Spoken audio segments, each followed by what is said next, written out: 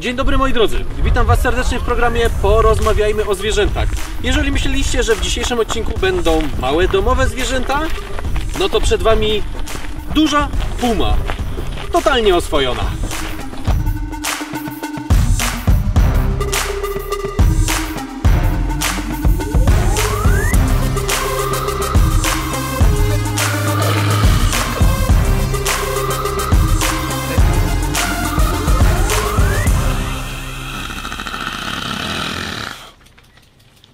Puma to drapieżny ssak z rodziny kotów o stosunkowo małej głowie, gibkim tułowiu, zaokrąglonych czarnych uszach. Posiadają one 5-palczaste przednie kończyny oraz 4-palczaste tylne kończyny. Puma jest największym przedstawicielem małych kotów, chociaż jego masa tak naprawdę pasuje tutaj do dużych kotów, czyli z łaciny panter. Tak naprawdę najbardziej on się wpisuje jednak w średnie i małe koty. Puma, zwana również kuguarem, zamieszkuje tak naprawdę oba kontynenty Nowego Świata. Mowa tutaj oczywiście o obu Amerykach. Ameryka Północna, również do tego środkowa, oraz Ameryka Południowa. W zasadzie występuje ona od Kanady do Patagonii, czyli do północnej Argentyny. Koty te wspaniale czują się w górach skalistych, pampasach argentyńskich, jak i również w amazońskich dżunglach. Podobnie jak w przypadku innych zwierząt występujących na dużych obszarach, rozmiary pumy, tak naprawdę gatunków pumy, zależą od klimatu ich występowania. Najmniejsze osobniki występują w rejonach okołorównikowych, natomiast największe gatunki pumy występują na południu Kanady, czyli na najbardziej wysuniętym północnym obszarze występowania pumy. Pumy są niezwykle zwinne i żywotne. Mają naprawdę ogromną siłę i z potężną łatwością wspinają się na ogromne drzewa i skaczą na duże odległości w pogoni za zwierzyną. Te potężne koty potrafią biec przez pewien okres z około 80 km na godzinę, skakać na odległość prawie 12 metrów w dal i na wysokość prawie 7 metrów do góry. Lista ofiar pumy jest tak naprawdę bardzo duża. Ten kot jest uważany za naprawdę sprawnego drapieżcę. Na większości terenów jego głównym pokarmem są jelenie, jednak zdarza się, że poluje na zające, kojoty czy nawet młode niedźwiedzie. Często również poluje na antylopy, ostronosy, paki, aguty oraz małpy. Dzienne zapotrzebowanie na mięso sięga nawet do 3 kg wołowiny.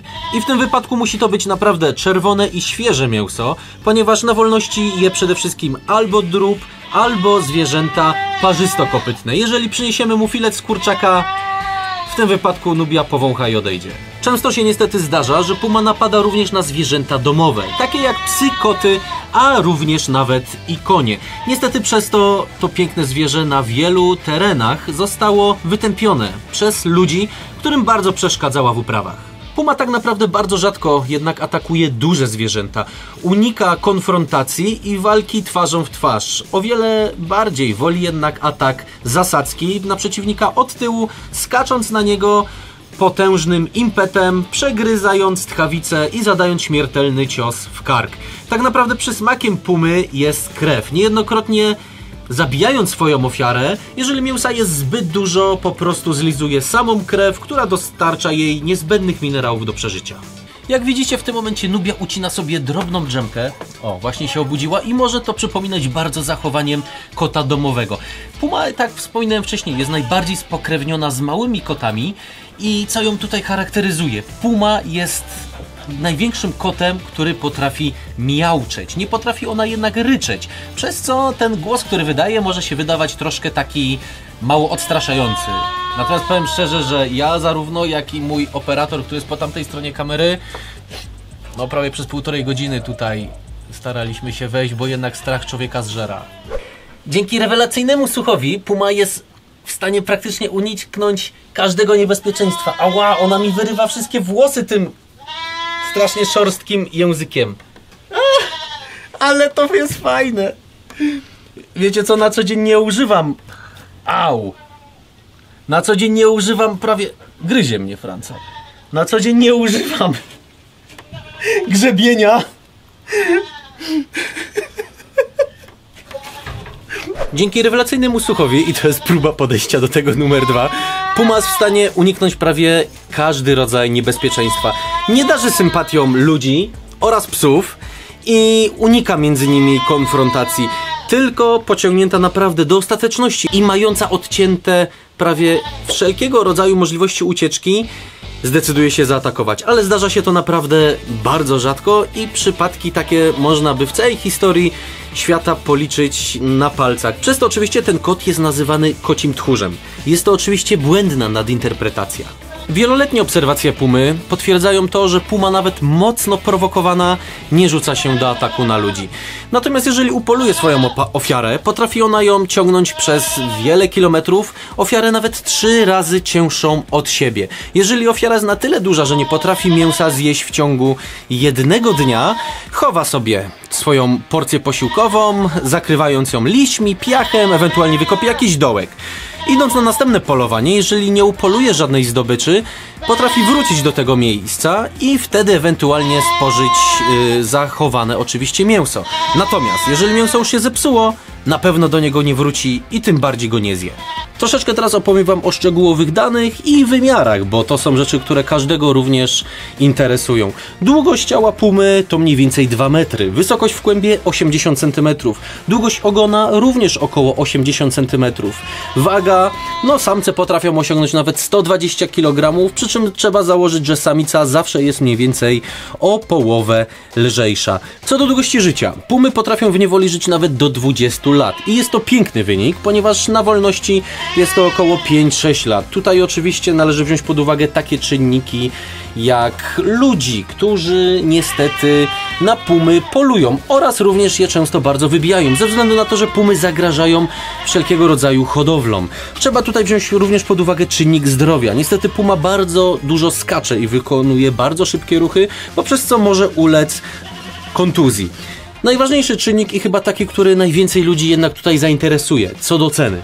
U naszych wschodnich sąsiadów, czyli mowa tutaj o Rosji, pumę można kupić za około mniej więcej 10 000 $.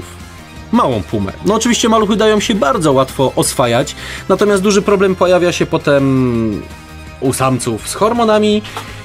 No i niestety takie pumy ciężkie są do utrzymania. Na świecie istnieją około 32 podgatunki pumy.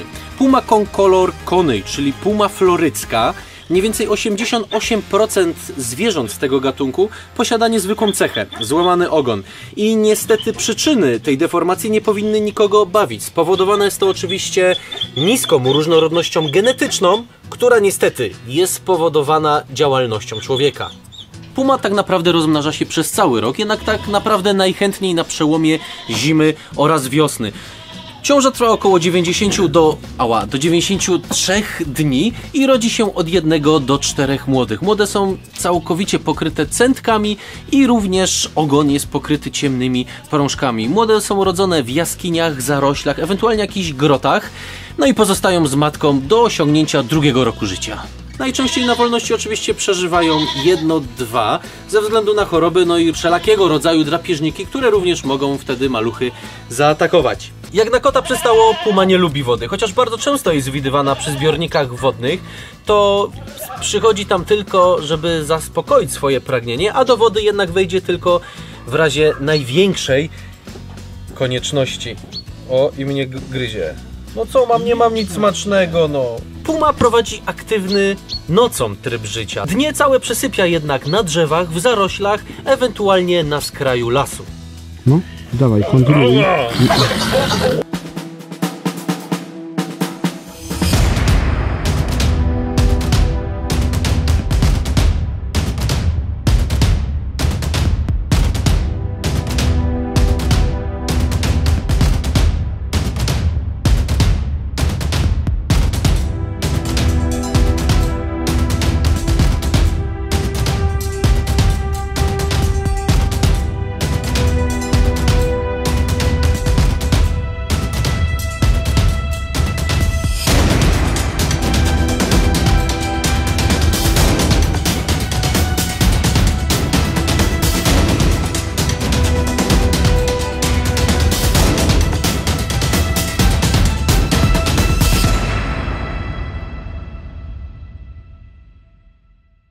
Ulubione miejsca pumy to tak naprawdę duże przestrzenie porośnięte drzewami oraz kraje lasów. Koty te tak naprawdę są prawdziwymi samotnikami. Każdy z nich trzyma się swojego terytorium, które sięga niejednokrotnie do 300 km² i jest oczywiście mocno przez nie zaznaczone czymś takim jak moczem, kałem, ewentualnie specjalnymi wydzielinami z gruczołów odbytniczych. Wiem, że to brzmi niezbyt dobrze i smacznie, natomiast takie są prawa zwierząt. Niejednokrotnie się zdarza, że na terytoriach występowania kilku pum jest ogromna różnorodność zwierzyny. Wtedy ich terytoria oczywiście przecinają się, natomiast pumy całorocznie unikają spotkań między sobą i raczej nie dopuszczają do tego, by ze sobą obcować. Oczywiście zaczynają obcować ze sobą tylko w okresie godów. Tak jak wam wcześniej wspomniałem, za dnia puma śpi albo odpoczywa. Kiedy nachodzi zmrok, udaje się na polowanie. Puma nie przepada za otwartą walką i zdecydowanie woli walkę, w której przeciwnik tak naprawdę nie spodziewa się ataku. Są one bardzo szybkie, bardzo silne i świetnie wspinają się na drzewa. Bez najmniejszego problemu puma potrafi wspiąć się na wcześniej upatrzoną gałąź, z której tak naprawdę ma potężny punkt obserwacyjny oraz świetne miejsce do ataku. Pumy tak naprawdę pomimo swojej dzikości i braku sympatii do ludzkiego gatunku bardzo łatwo się oswajają. Przysposobione za młodu do życia z ludźmi, dzięki łagodnemu traktowaniu i dobremu karmieniu bardzo szybko się oswajają i z należytym szacunkiem traktują swoich właścicieli, jak i inne zwierzęta hodowlane, które są przetrzymywane wraz z nimi. Jeżeli dzisiejszy odcinek wam się podobał, koniecznie zostawcie może taką dużą łapkę w górę. Oczywiście koniecznie również zasubskrybujcie ten kanał, by dowiedzieć się następnych ciekawych informacji o zwierzętach. Tutaj macie 2 poprzednie materiały. Jestem tutaj dość mocno zestresowany w tej klatce. Za chwilkę jeszcze Nubię będziemy karmili. Trzymajcie się, piona i cześć!